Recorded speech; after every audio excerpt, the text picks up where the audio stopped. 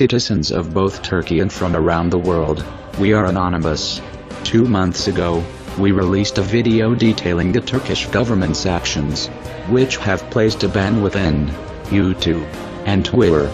Very recently, the Turkish court, in Ankara, lifted the ban to uncensor Twitter, as well as YouTube in the following weeks.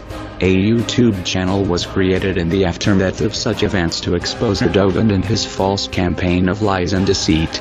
You can find the link that will direct you to this particular YouTube channel in the description of this video.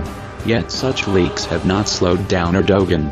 He and his corrupt party have brutalized the people of all Turkey. Berkin Elvan, a young man that only wanted to buy bread for his family, was shot by tear gas canister, then fell upon a coma for over a year, until death came upon him. And recently, the biggest industrialization fall has occurred within Soma, in where over 300 miners were either killed and buried by such horrific event. The Turkish government has broken every person's soul from all ages, from the young ones to the elderly. What did the Turkish government do in return to help the Gezi victims, Berkin Elvan, the countless miners, and many that were brutalized by his fascist force and his dark regime? Nothing. We are anonymous, and no one harms the people of Turkey on our watch, especially since the Gezi anniversary is raging itself as we speak.